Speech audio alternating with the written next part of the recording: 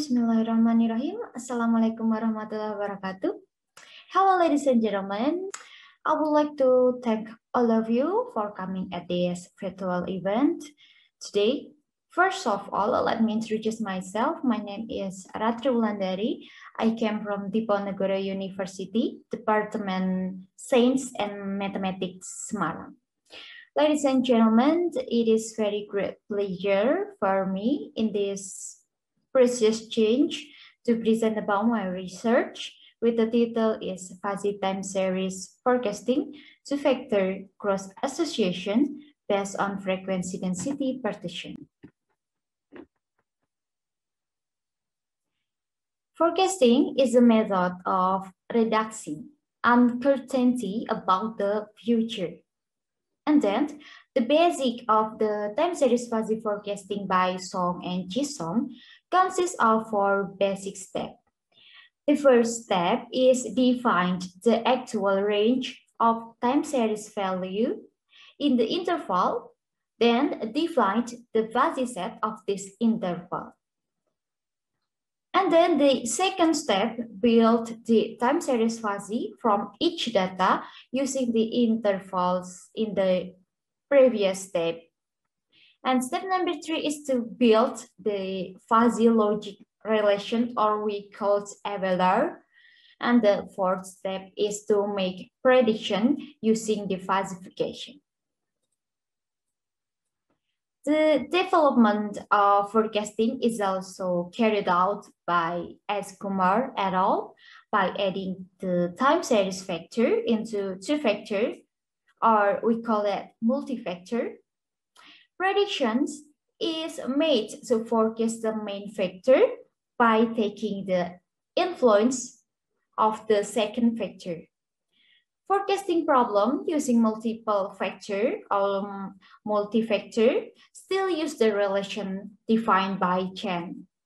And this year, Li et al. Sparked a new relation definition called cross relation. And in this paper, we use it to modify the definition of chain. As we can see at the screen, the definition 1 and 2 suppose that Ft and Gt from the T, like we see at the screen, there are both two fuzzy time series.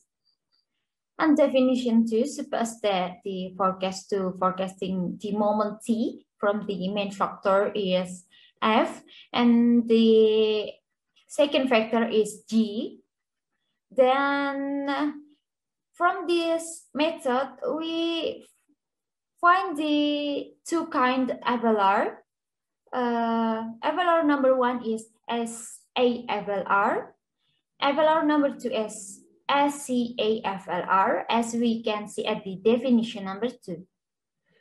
And the flow chart of short cross association forecasting, as we can see at this screen, we started with the time series data, and then we defined the universe, and the next step is divide the universe into interval, and then we redivide the intervals into sub-intervals, and from the sub-intervals, we built a fuzzy number. It is research, we use triangle fuzzy number.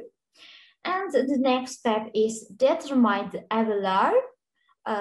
We use two kind AFER, SA-AFER and SCA-AFER, or we call it short cross AFER. And then final predictions. We know the forecast value and or the diversification, and then we need to find out the error, and that's all. After that, the simulation, the data used in this study relates to production palm oil extract from the site bps.co.id in the form of palm oil production data in tons, and the largest palm oil plantation area in hectare from 2000 to 2019. Next, step number 1, define the discussion universe or universe of discourse from each factor. It means that we define the universe discourse from the main factor and from the second factor too, using the following this definition. Then step number 2 is divide the universe into interval, and then we redivide interval into sub-interval with the algorithm 2.3, like we can see at the screen. The first most dense frequency, we divide it into 4 interval, and second most dense frequency divide into 3 sub-interval, and the third most dense frequency divide into 2 sub-interval, and frequency density other than above, we doesn't change it or it's fixed. And that's the table. Table number 1 is result of divided subinterval from second factor, and table number 2 is result divide subinterval from main factor. The step number 4 is to construct a fuzzy time series for each factor. Like I said before, for each factor mean that the main factor and the second factor. From the triangular membership function can be made from the interval like we see at the screen. And step number 5 is define a fuzzy set group for each factor with 2 kind AFER. There is as the AFER, like we can see at this screen, supposed that observation and the supporting factor when fuzzy by A is the number of available as the AFER found it. And then AFER number 2 is as AFER available at R. Then step number 6 is forecasting using the following definition.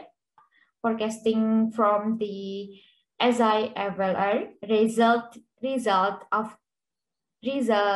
value of the AFER, as we can see at the screen that then the forecast from the AFER available at R, we can see at the screen too. This is the value or the result. Step number 7 is final prediction or the classification from 2 kinds AFER. Now we find out the final result. And that's the comparison forecast result between actual value and forecast value. And table number 3 is falsified historical data. Conclusion of this result. From the research conducted, it is known that the AFER value is 0.825%.